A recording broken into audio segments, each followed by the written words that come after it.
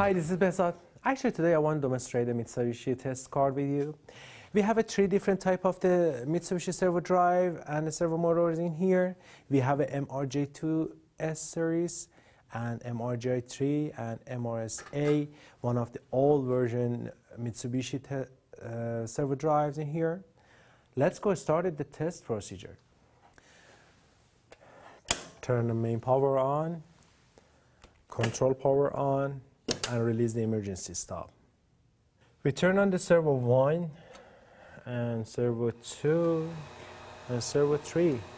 So all of our servo drives are on and without any problem, and all the status are just waiting for the enable the drive and the speed command.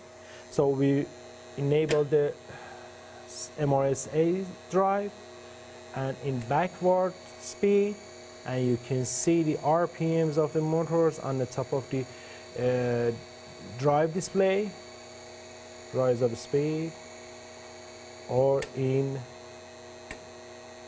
forward rotation. We can do that the same on the MRJ3 series.